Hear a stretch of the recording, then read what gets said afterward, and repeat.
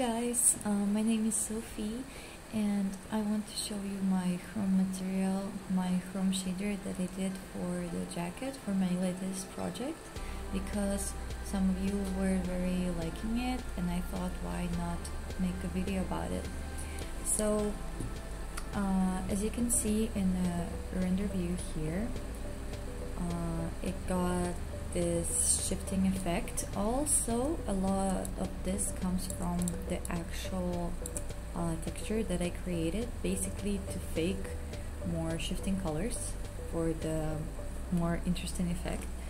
And even if you don't have the texture, you can get that chromey effect.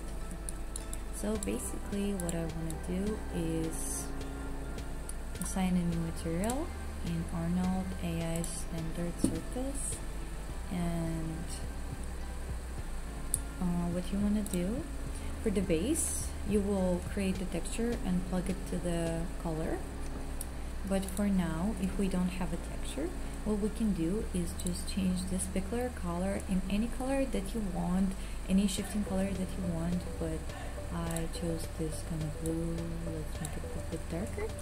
And if you render it right now, you can see that it got that blue tint on the surface where it's hitting the light. So when you rotate the mesh in different angles, it will hit the light and that will get that blue shift. But to make it chrome, we have to go down here to thin film, and just let's crank that up to show you that what's gonna happen. And it didn't really do anything, but you can see weird stuff happening there. But once you change the IOR, that's what does the magic. Boom!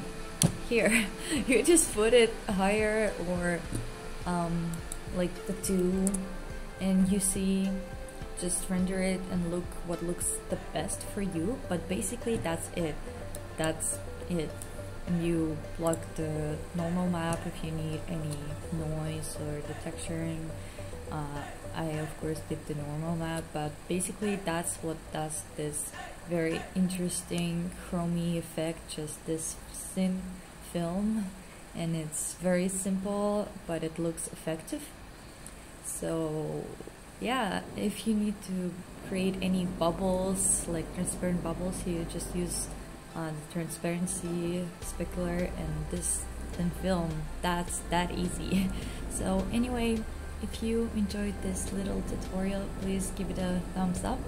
Sorry for the construction noise that you're hearing on the back, but yeah, thank you so much for watching and I'll see you in my next video. Bye bye.